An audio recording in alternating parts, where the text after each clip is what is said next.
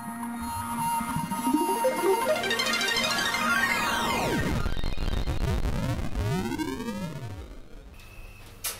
so I've left what we did in the last video here for reference. So if you remember, we were looking at Lorentz transformations or coordinate transformations in space-time. And so we said we want to consider only linear transformations, i.e. something that we can write as just some matrix of coefficients that multiply the old coordinates. And so by making this sort of light assumption, and then by imposing the requirement that we want this Minkowski metric to be always invariant, to always have the same components regardless of the coordinates we use to express it, we were then able to, without knowing anything about the transformation, just making these two sort of assumptions, or really this is kind of an assumption and this is more of a requirement, we were able to derive the following three properties. We saw that this first property here essentially just is the realization that these lambdas are coordinate transformations, because this formula has the form of the coordinate transformation law for a 0-2 tensor. If we realize that these lambdas are going to be our Jacobi matrices.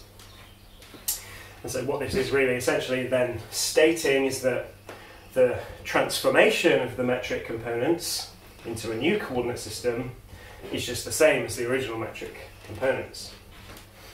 And then by considering this expression kind of fairly loosely, taking the determinant, we were able to then realize that the determinant squared of this matrix is going to have to be equal to 1, or that the determinant of a single Lorentz transformation matrix is going to have to be plus or minus 1. We're going to see more about this coming up, but for now I just want you to keep this in the back of your minds. And then finally we were able to derive, by just simply taking another partial derivative of this expression, that the partial derivative of any of these lambda matrices is always going to be 0, which is basically just a restatement of this fact that the lambda is just a linear transformation that doesn't depend on the coordinates. And so the partial derivative is just 0. Okay, so without actually knowing at all what this lambda matrix is going to look like, we've already now found some fairly stringent properties that it needs to satisfy, and we already know a lot about the lambda matrix. And so now in this video I'm going to just introduce some lambda matrices, and we're going to show that they do satisfy these conditions. And then we're going to try and interpret physically what these Lorentz transformations actually correspond to. Okay, so I'll just make some more space and I'll rewrite our conditions. So our first and probably most important condition is that the metric is invariant under a Lorentz transformation. So the metric components are always the metric components, regardless of whether or not we transform. So if we start in some coordinates, the metric has this expression. If we change coordinates, we find that the metric is just the same as it was before. So this is usually referred to as the isometry requirement, that these lambdas correspond to what's known as an isometry of the metric. Essentially they're a transformation that doesn't change the metric in any way. So that was our main condition, and then sort of from this condition we were able to derive some other conditions, that the determinant of any lambda, now just expressed as a matrix, is going to have to be equal to plus or minus 1.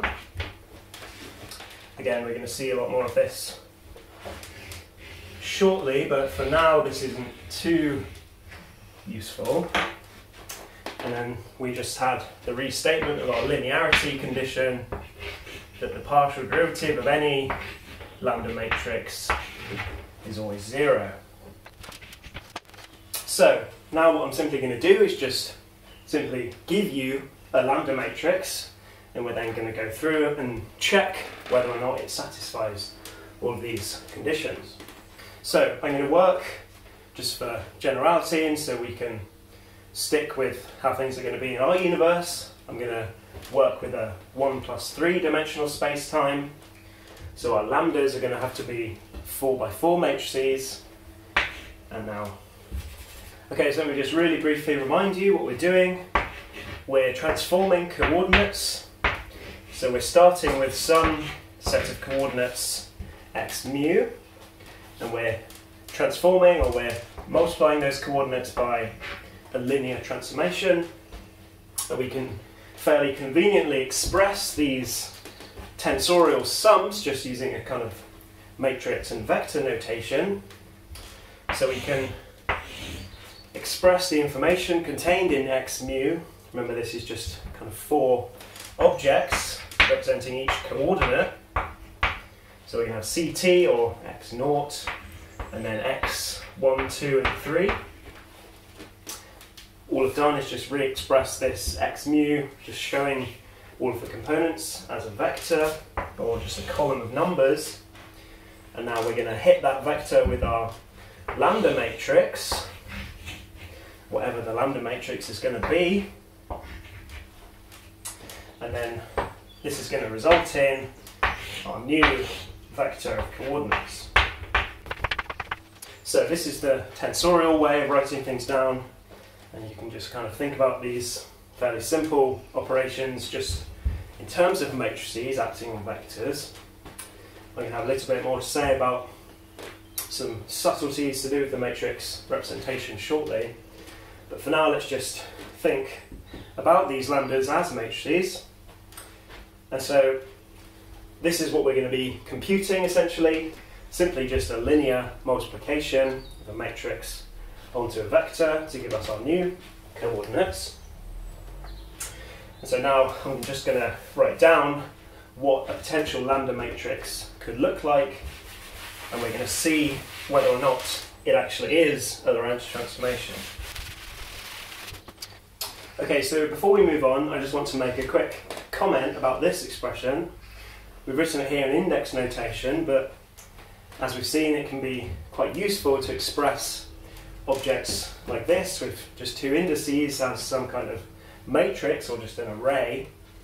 So we'd like to have some way to write down this lambda tensor. This is a 1-1 tensor. We'd like to have some way to express it as a matrix, and we just kind of use now a convention that we basically let each index, we let the first one label rows and the second columns. And so the lambda matrix we express in the following way. Okay, so this might be a way we would express each of these components, just arranging them in a matrix. So letting this sigma index the row of the matrix, and the mu index the column. So any element just corresponding to a specific number index here, say the 0, 1 element, is going to lie here in the matrix set. So this is fine, we can just write down a sort of direct one-to-one mapping between this tensor and this matrix object, and now that makes calculations fairly convenient to do, because then simply the coordinate transformation just becomes this lambda matrix multiplying our vector of coordinates. So we write down some x mu, which specifies our coordinates, and then we hit that with some lambda matrix, and then that just, after we multiply everything out, that's just going to give us our new coordinates. So now how do we reconcile this matrix form of doing things with this more tensorial notation? Now this can be a bit confusing, and it's not very well documented anywhere. It just has one of these things you need to kind of get used to, but I'm just now going to rewrite for you that this expression using our matrix language. So yeah, we're going to simply have that the metric, just now as a matrix, is equal to, now I'm going to write it down, then explain what it means. This lambda transpose eta lambda is essentially just the matrix way to write this tensorial expression. So these two expressions are completely equivalent. They are exactly the same. These two expressions are giving the exact same information. It just requires a bit of hand-wavy thought to arrive at this lambda transpose from this expression here. But let me just kind of roughly explain how, at least I think it works. I don't 100% know because this isn't ever well documented anywhere. This just kind of happens. But let's just have a look at it. So let's just look at this tensorial expression now. If I consider what's actually happening, well, we're effectively contracting these two tensors against this eta. So why don't we use the lowering property of our metric to lower one of these indices. So doing this expression, I'm going to have, let's use this metric to lower, say, this sigma index and turn it into a lower row. And then we're just going to multiply by the lambda matrix again. And now what we have here is another contraction. We're contracting this row index. And now this is just what you need to get used to when you... Okay, so now we have to realise something that is just kind of a, not really a convention, just something that we need to do to get this to work consistently.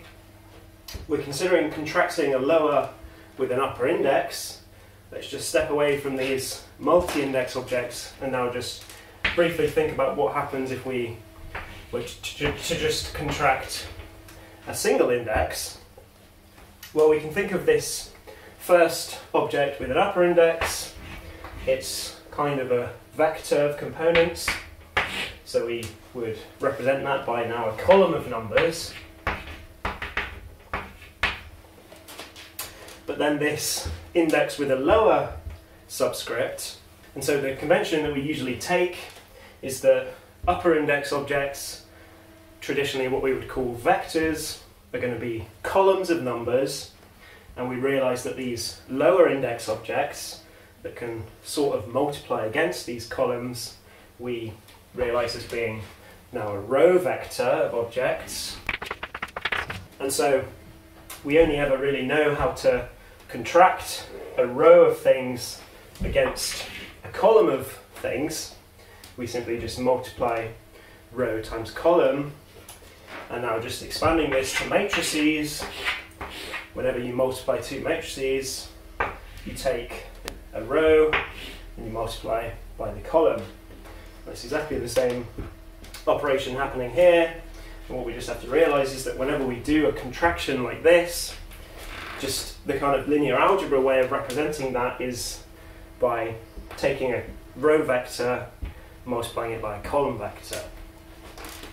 And so the linear algebra version or representation of this expression would be to write V transpose V, essentially take the column of information specified by V, transpose it, flip it to become a row vector, and then you can perform this operation.